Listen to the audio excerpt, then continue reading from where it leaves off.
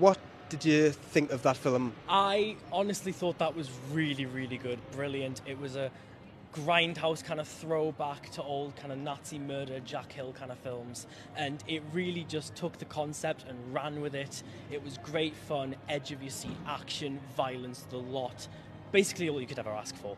I'm really glad they didn't opt to kill the dog in this film. Yeah. He might have went Super Saiyan, even more. Blonde hair, light and everything. Oh my god, yeah, they kept the dog alive. Oh my god, just that's the one thing you do not do. You do not kill dogs in revenge films.